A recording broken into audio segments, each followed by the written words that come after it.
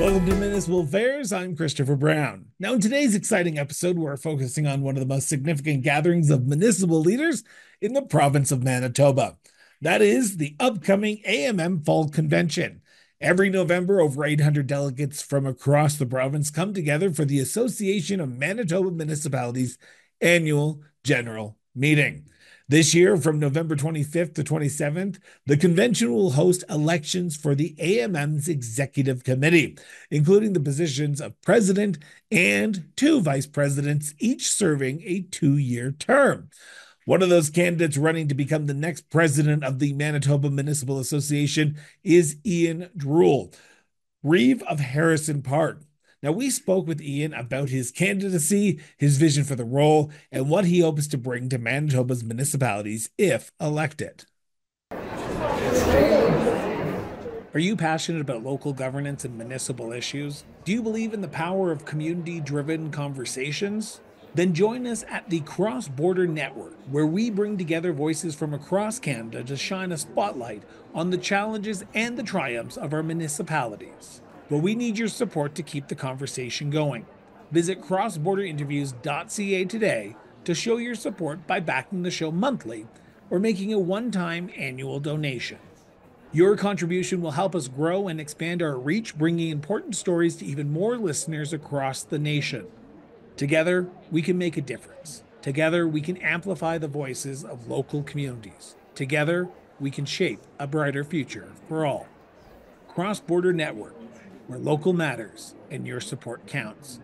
Visit us today at crossborderinterviews.ca. Reeve, I want to thank you so much for sitting down with me and talking about your bid to become the next president of the Association of Manitoba Municipalities. And I want to start there. What made you decide to throw your hat in the ring and decide to run to become the next president of AMM?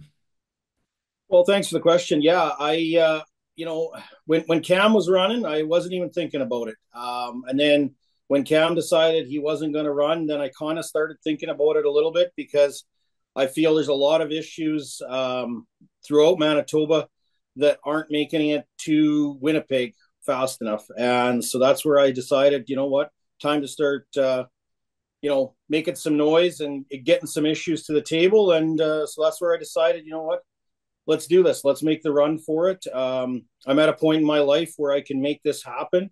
I've got a small business on the side and a small farm on the side as well. So I've got 21 years of business experience behind me. I've been on council now for since 2014. So I've got, 2 terms under my belt and then, 2 years in as Reeve and 2 years in as district rep for AMM. So I've kind of got a lot of experience. So I thought, you know what, let's make the try for it. And I've met a lot of council members throughout the past 2 years throughout this province, working with different issues from the vet boards to short-term rentals to the zebra mussel issue, healthcare and roads. I've met a lot of council members and Reeves, and I feel I've made some good friendships. And I think that's why I decided, you know what, let's do this. You talk about the plethora of issues that Manitoba municipalities are facing today. And I was recently, that's where we first met, was in Brandon, Manitoba at the spring convention of AMM. And I sat down with multiple Reeves councillors and even mayors from across the province. And their issues are relatively similar, but there are so many unique issues that individual municipalities are facing. What in your background gives you the idea that you would be the best to be able to help champion those macro issues along with those individual issues that municipalities are facing with today? Well, I think, like I said, with 21 years of being in business, you learn to juggle a lot of different things and wear a lot of different hats, right? So that's where my experience, I think, is going to come from for this job, and being able to delegate, and get people working on certain issues and topics. We have a small business where we do a lot of different things. So we're not one trick pony kind of deal. So that's where I think that my experience, both as a business person and as a person that can delegate and, do jobs on my own and get people to do it, I think would be really good. Let's talk about some of those issues for a few minutes, if you don't mind, and how you see Yeah. your role as president and as the association advocating for those in Ottawa, because you in Winnipeg, I should say, start off with Winnipeg Yeah. before we go to Ottawa. Well, yeah, But exactly. um, you said you want to try to bring some of those issues to Winnipeg. One of the big reoccurring themes that I heard about while I was in Brandon talking to members of AMM was rural healthcare, policing, and then there is also harm reduction, which is taking a pretty center stage in a lot of communities today. How do Mhm. you see yourself advocating from a rural perspective, but also bringing that urban perspective as a Reeve from a rural community? Yeah, that's the big thing. Like AMM has the four big pillars that's been focused on, right? Like, it's infrastructure dollars, and you've got your crime and healthcare, and you've got your big four education as well, and that's great. Those are our big four. Like, you talk to any rural municipality, they're dealing with all these issues. Crime is a huge problem, especially in some areas, and drug use, and we need to start really figuring out how we're going to solve these issues, right? So I think that's where having a new perspective, maybe some new ideas to the table, might be a good thing right now and stuff. And like I said, crime is a federal one. That's where FCM comes in. Because it starts with bail reform, right? That's the big thing. Like you gotta start there, and you know it's there's so many of those big issues that I don't think a small municipality can even tackle, right? So the big four are there, but then there's a lot of other issues that we need to start looking at and get focused on as well, and get those into the table as well. Do you feel, and I hate to ask, I hate to pick on Scott Gillingham for a second, but I kind of have to. But do you feel like provincial governments usually focus on what's going on in Winnipeg rather than these rural municipalities like Harrison Park or even northern communities? Because when I was at AMM, the concern was that it's Winnipeg because it was just after an election, so that's where their most seats are. So do you hope that with you as president, you'd be able to bring that change that the provincial government needs to start focusing not just in Winnipeg, but in these smaller communities as well? Yeah, that's what I'm hoping for as well. Because, like I said, yes, Winnipeg has its issues, but I mean, its issues are similar to ours, but they're not the same, right? They're a different scope of issues.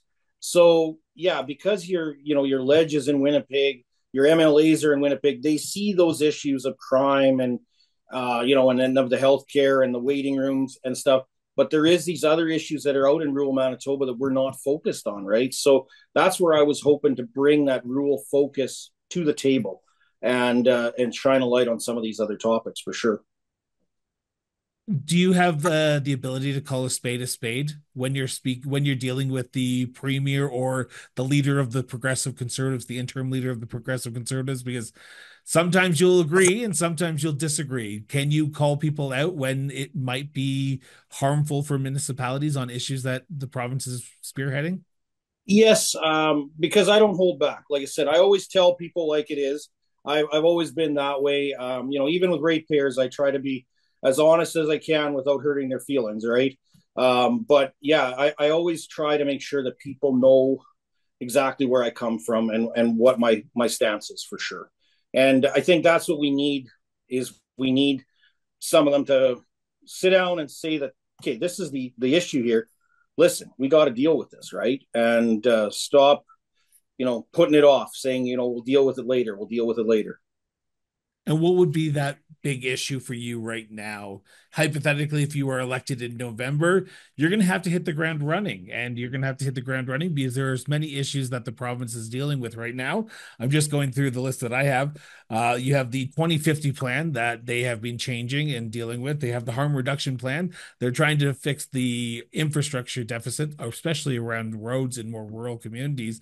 What's priority number one for you if you are elected?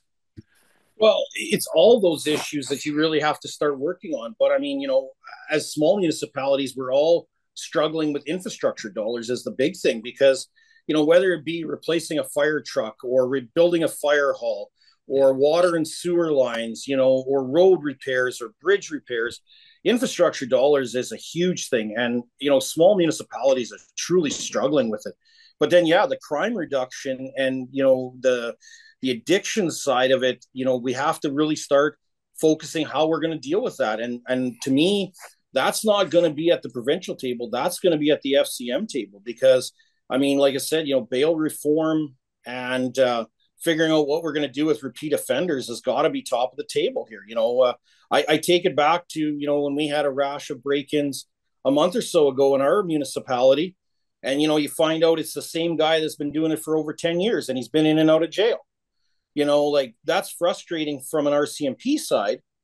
And it's frustrating for me as a municipal leader because, okay, obviously jail and reform isn't working for this guy. So what do we do? Right. Yeah. And I guarantee that's not just in my municipality. I guarantee that's in northern Manitoba, eastern Manitoba, and southern Manitoba that are dealing with the same repeat offenders. Right. So that's what I say. Like, a lot of these issues, we got to hit the ground running. But I mean, it's not just at the provincial table, it's at the federal table too. But what can municipalities do in the short term as potentially the next president of AMM? You and I probably will both agree that the federal government is not going to change on this issue the moment you become president, or if in 10 years, 10 weeks time after you become president. So what can the municipalities look at besides the advocacy work? Because I know they have a great program in Portage the Prairie that they've rolled out to help curb some of these crime issues. But what can AMM do to advocate from a municipal/provincial level in the short term while we're waiting on the federal government to do what they're supposed to be doing?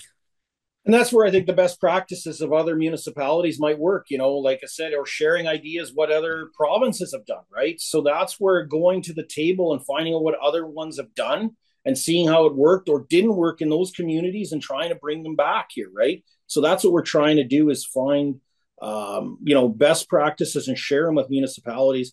And that's where you have like webinars or, one-on-one sessions to kind of explain, okay, this is what X municipality did or Y municipality did.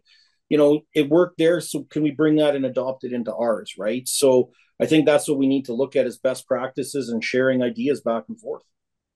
I want to turn to the organization as a whole. We talked about some issues, but I want to turn to the organization as a whole. And I'm going to ask a pointed question. I'm asking this to all the candidates, so please do not take offense to this if you're listening to this. But how will your presidency be different than Cam Blight's presidency? I think, like I said, being a more rural, like he was from Portage, which is sort of rural, but it's not. It's a small city. Whereas I'm from rural Manitoba, farming background. That's how I grew up, kind of thing.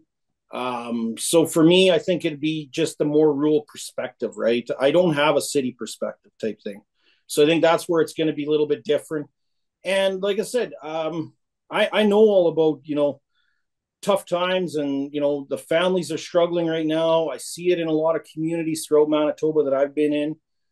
So just having that different perspective I think is going to be key in that, and that's where I feel there always needs to be change. The days where people ran for 20 or 30 years on council is great because it does give that what's the word I'm looking for, I guess it gives that perspective of what we've done in the past. But I mean, we always need new ideas at the table, right? So that's where I feel that my presidency will be a little different. So what new ideas will you bring to the governance or even the AMM board? Because you'll be working with the staff members of AMM, but also Dennis Volkov, the executive director of AMM. So what ideas and fresh perspectives are you going to bring to that organization as well? Because advocacy is only one part of the work that you'll be doing. What do you see as the role of AMM if you're elected president? Well, the one thing is we got to start sharing more as AMM. I'll basically tell it like it is. I mean, I've been a director for AMM, and anytime that I've brought ideas to the table, it's been an executive decision not to champion those ideas. And I feel that everybody around that table, doesn't matter if you're a director or an executive, we're all one team, we're all one person, and you know what? All ideas should be thought out and planned out. And sharing more with rural municipalities is a big thing. I've talked to a lot of municipalities over the past month, And everybody said it's feels that, especially smaller communities that don't meet with AMM regularly, feel that AMM is a secret society and they don't get enough information back from them. And I said, I struggle with that idea because you guys are funding us as AMM, right? You pay your dues. And if you're not getting your dollars worth out of it, then we got a problem, right? And it goes down to the same as FCM. I talk to municipalities and I say, what do you get for FCM? Like, do you get your bang for your buck? And they said, honestly, we don't. Like, they struggle to get their dollars worth out of that. So I think that's where it needs to start. Is there has to be this open and transparency, and people feeling that they are involved with AMM and their decision making. That's the big thing. So will you champion the small rural municipalities? Because I can already hear the voices that are going to send me emails about this question, and I apologize. Yeah, no, But that's fine. no, but And I no, want I want to ask this question correctly, and so apologize if I have to take 2 seconds here. But what is going to change? Because the organization is still going to be there. There's people in that organization that are still going to be there. Is it just you're going to come in like a wrecking ball and change it all up, or will it be a collaborative approach? it's got to be a collaborative approach. Like I said, just because I'm a president or changing or executives changing, no, I feel that I'm a team leader. That's where I would come in as a team leader and say that, you know what, we have to do it together and figure out what the best practices is. And that's the big thing. It won't be just the champion for rural Manitoba. You've got a director from Winnipeg. Should Brandon have a seat at the table? Possibly looking at that. You've got your northern directors. Are they bringing their ideas for northern Manitoba to the table, right? So you've got to take all those ideas together and figure out what's best practice, right? And that's where I feel that our first thing we got to do is as a team is sit down and have a strategic plan meeting where everybody puts everything on the table and we all have an idea of where we want to go with AMM. Strategic plans are great. They have to be revisited often because it has to make sure that it's aligning with what everybody else is saying. So I feel that that'll be, step one is a strategic plan meeting with the board, and then we go forward from there. Your advocacy work and your presidency wouldn't be solely within Manitoba. You would automatically be guaranteed a seat within FCM, the Federation of Canadian Municipalities, which we've mentioned a few times already. But Mm-hmm. are you prepared to be away from Manitoba and even Harrison Park for the amount of time that you would possibly need to be? Because FCM meets on a regular basis in Ottawa or even across the country. And as president, you would have to be there advocating on the board level, but also in Ottawa with MPs and cabinet ministers and even the prime minister. Do you have the time to do that? So that's what I did before I accepted this nomination. As I sat down with my council and one on one, I talked to all of them, including my two deputy Reeves, and I said, "Okay, are you guys willing to step up and help me run the municipality?" I talked to our CAO and got him on board with the idea as well. That I may be away, right? And via Zoom, I can still come into a meeting if I have to be away at another meeting, right? They're on board with it, right? So they're going to help me out at that level. I talked to my wife about it and my family. I've got The them most on board. important person, right? The most important Yes, person. You I should talked have. to her because we do have a small family farm as well on the side, so I had to have her on board with this idea as well. And staff, I've got a good guy that's worked with me for over a year now, and I'm very confident in leaving him in charge. If I have to be away, right? So it's kind of all those keys that I had to put together before I said yes to this, and I wanted to make sure I had the whole team in place because I knew this is possibly 200 days a year on the road or more. We don't know, but I wanted to make sure I had everybody in place to do this. So, yeah, I've got all our keys in place, and I think everybody can handle it. So I would be very comfortable leaving if I had to go. And what would your priority be to advocate on Manitoba's issues at that FCM board, because I speak to FCM members on a regular basis, and they just went through a change of leadership as well. I Mm-hmm. from when I speak to FCM, they're talking about homelessness, they're talking about infrastructure dollars, but when you talk to Manitoba municipalities, which I've done, they're talking about firearms, and they're talking about policing, and they're talking about bail reform. So how do you get FCM to change their perspectives to focus on more Manitoba municipalities issues as well as those issues that the Federation is also dealing with? Because it's not just Manitoba that's dealing with the crime and the bail reform and stuff. It's Alberta, it's Saskatchewan, it's Southern Ontario. It's other provinces are dealing with those same issues. So why isn't FCM banging on the table saying, no, we got to look at this, right? Recruiting police officers is going to be a tall order. I mean, it's like trying to get people to take nursing right now. You can't get people to do it, right? But as far as the bail reform, that's where we got to start, right? And like the rampant drug use, well, you got to start looking at across the country. That's where your homelessness is coming in because people are buying drugs, right? They're not looking after themselves. So is that a mental health issue that we need to start looking at, right? So Are I you think seeing it play out in rural communities within Manitoba, this homelessness and mental health and addictions? Because I know Lance Jacobson, the mayor of Swan River, said that that's been a big issue for his sort of urban community. And I say that respectfully because he is more rural urban. But yeah, in the rural world, like the rural municipalities, are you seeing this play out more prevalent right now? not the homelessness so much in rural Manitoba, but in the smaller cities like Swan River, you are seeing that, right? Yeah. But yes, like I said, but the drug use is rampant throughout the province, right? And I think that's where we need to start curbing that, right? And I know the province has brought out the safe injection sites, and they've tried that, and federally they've tried that as well. But wouldn't that money be better spent on mental health issues, like solving that instead of looking at the safe injection sites, right? So that's where I think we need to discuss this more for sure. What role do you see the members playing on the executive of AMM if you're elected? Do you see as yourself being a top-down president, like the executive will direct, or will you be engaging with the members outside of those two annual conventions in the spring and in the fall?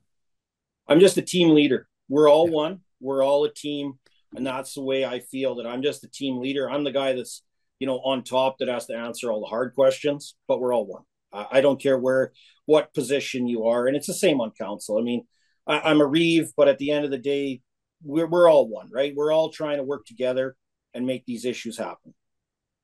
Final question for you, Ian, before I let you go. And it's an important one, but why should members put their faith in you and elect you as the next president of the Association of Manitoba Municipalities from November 25th to 27th? I'm just making sure I got the dates right here in Winnipeg. Yeah, I think it's November 27th, and it's coming quick. Like we're Yeah. we're already end of October, and I really haven't started campaigning yet, but we'll get that done.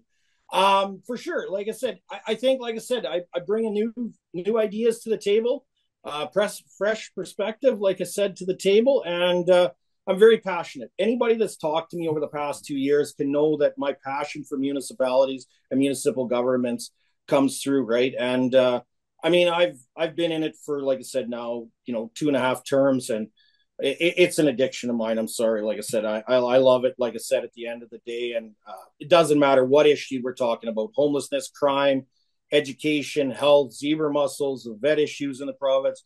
It doesn't matter what we talk about. I'm game for it all, and I love a challenge, right? And I love to talk to. I've had municipal leaders meetings and stuff in Brandon, and I've had MLA meetings, and I love talking to them about the issues of rural Manitoba and of all of Manitoba, right? So that's what I said. I feel that I would be very good, and I hope people would put their faith in me. And when people ever, and I'm very open to talk to you all the time. Like I said, I've had people call me at any time of day, night, and text me, and I'm very open about it. You certainly are, and I was so happy that we got to meet in Brandon this spring, and looking forward to meeting you if everything goes to plan. Meeting you back in Winnipeg if AMM allows me back into the organization to the event.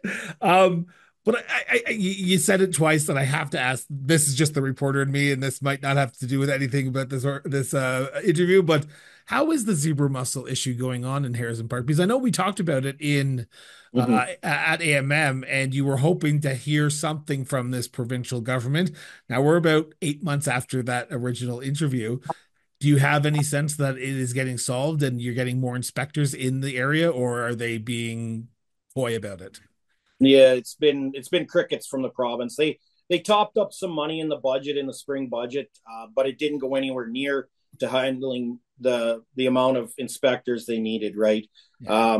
federally, that's our big issue because we're right beside a national park that has zebra mussels now. Like it's confirmed, they found more than one. They found some more again this fall. Very upsetting now to know that. I hope it's not another, I hope they handle it better than they did in Jasper. Like there's been a lot of talk how the fires out there and the federal government kind of botched that situation. So now we have to kind of start managing this from a municipal side and a province side because the drain coming out of that park goes all the way to Winnipeg, right? So we have to start looking at that and saying, okay, how do we mitigate this drain so that we don't get zebra mussels in all of Western Manitoba, right? So I'm on the AMM advisory committee for zebra mussels, and we have to start meeting regularly throughout the next few months here and really come up with a concrete plan for spring because we Those don't things want to. spread like wildfire. They do not. There's, They yeah, are not. They're an invasive species. If there's an invasive species that you want to talk about, zebra mussels are them. I remember yeah, them living in Ontario, and they were horrible. yeah. So we don't want that throughout our province and let's face it. I mean, that's one of our bigger issues in our municipality right now, because I mean it's stalling development in one community because of the zebra mussels issues, and then we're fighting it in another community and trying to keep it out of all our lakes. So now we're trying to do this balancing act here. And like I said, it's been crickets from the province on it. So now we have to start stepping up and doing more as municipalities. So that's where I guess the best practices aspect will come from, where we can start meeting with other jurisdictions that have dealt with them and kept them out of their lakes and figuring out what's best for us. Well, Ian Reeve, I want to thank you so much for taking time to talk about your bid for AMM presidency, but also zebra mussels, which of course I can't go through an interview without talking about that with you. So I appreciate you taking time to sit down with me. How can people reach out and connect with you? I'm assuming you're going to be connecting with your municipal leaders from across the province, but is there a way that they can reach out? Is it just your email? Yeah, like through my email or my cell number. Either way, like I said, yeah, and I'm going to be meeting with a lot of municipal leaders throughout the next few weeks here. We're just kind of wrapping up our business year, so now we're going to start campaigning hard here in November and get everybody coming to convention is a big thing. We need people to come out and vote, and we want people to build their executive, right? Whether it be the president or the vice president, who do you want to see running AMM? That's what people need to decide, and make your vote count, right? So I hope people come to convention and and vote because we need people to shape the next 2 years of AMM for sure. Thank you so much for tuning in for another episode of Municipal Affairs. Now, we hope you've enjoyed today's conversation with one of Manitoba's leaders who's looking to become the president of the Association of Manitoba Municipalities. Now, if you haven't already, be sure to hit that subscribe button so you never miss an upcoming episode. We are trying to sit down with as many of the candidates for president and vice president as possible before the AMM convention in Winnipeg. So your support helps us to continue to grow and bring you more important conversations like you heard today and all of our other great conversations. So stay connected, stay informed, and we'll see you next time here on Municipal Affairs. Till then, everyone.